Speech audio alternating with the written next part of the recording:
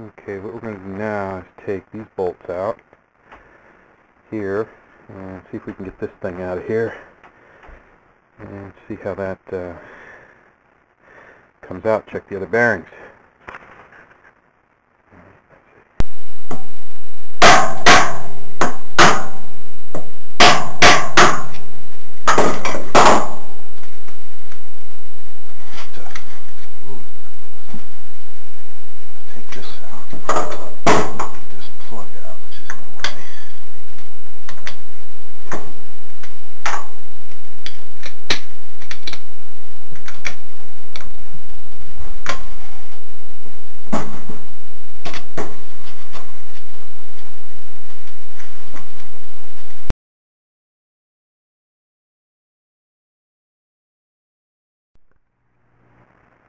Okay, we got the top off, so it's the first time I've got the top off. It's drive legs, pretty easy. We took out these 5 Allen head bolts, and that exposed what's going on in here. And we can see the gears are in good shape. That just looks like a piece of dirt on that one. No real wear marks or problems, no nicks.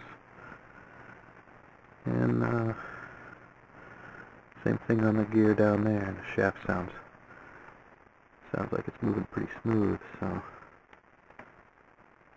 that's probably pretty good. So we probably ought to pop this out and look at the bearings in this. That's the next thing to do. Looks like I got a cotter pin here and a bolt.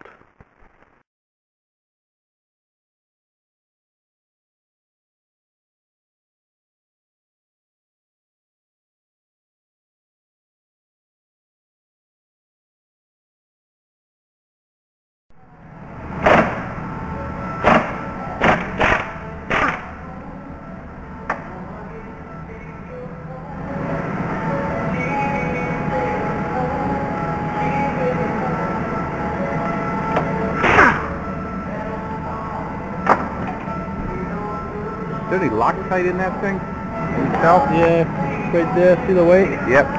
Okay.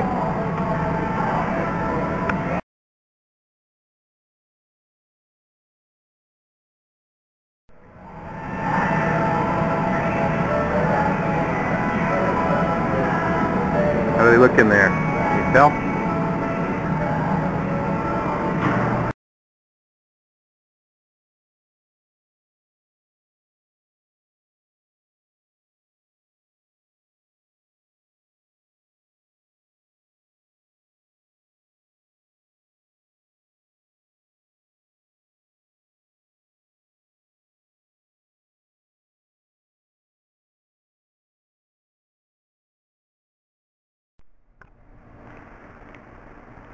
Okay, here's the inside of our drive leg skeg.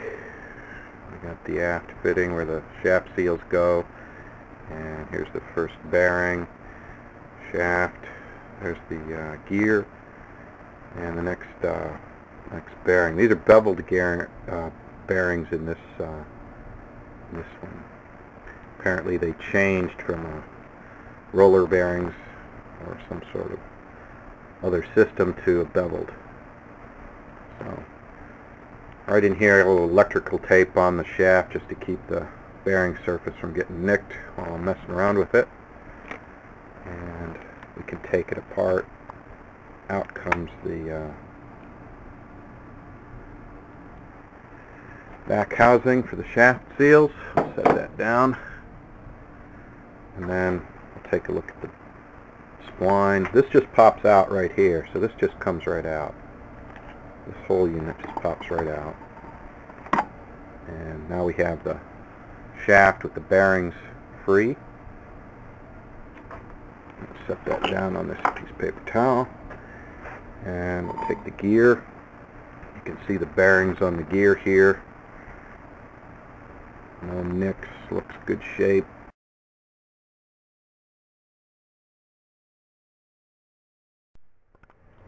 Okay, here we got the fitting on the back for the prop shaft seals, and you can see the prop shaft seals here.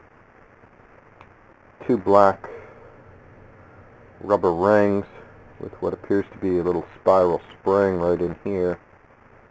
And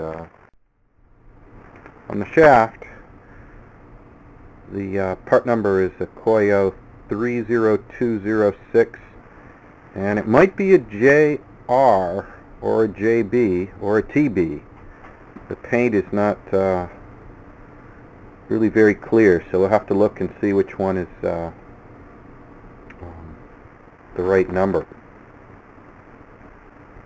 You could probably find that online without too much trouble. This bearing is attached, probably needs to be pulled off if it were to be replaced.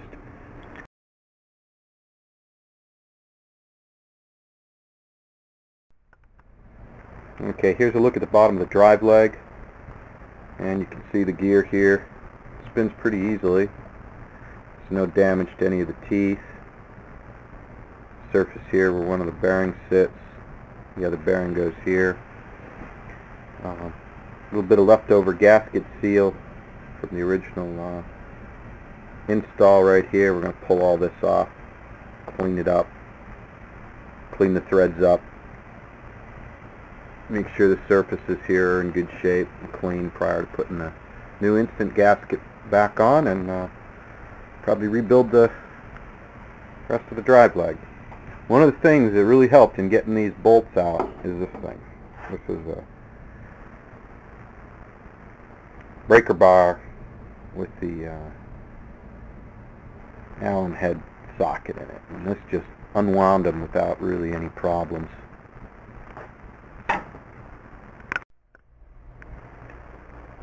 Okay, what we're doing here is taking out the zinc, and we've got it in the drill press.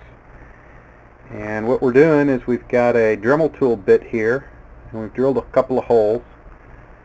And what we're going to do is cut those holes out sideways so we can knock this section of the zinc out and this section of the zinc out. And you can see the scale in here, which is all built up against the shaft.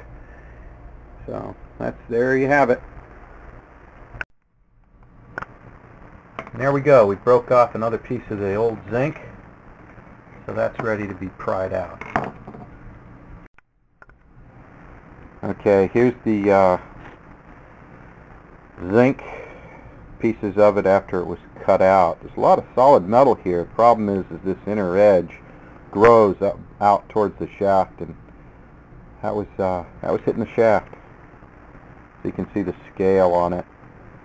It had to be cut out in about 4 little separate sections, and then knocked away from the wall.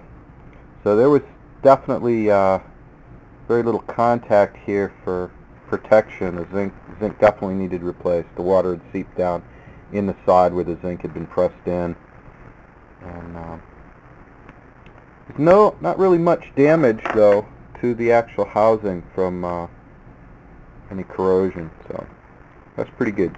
A couple little nicks from where the drill and cutter went. We'll fill those back in, and probably press another zinc right down into the hole. Should work pretty good.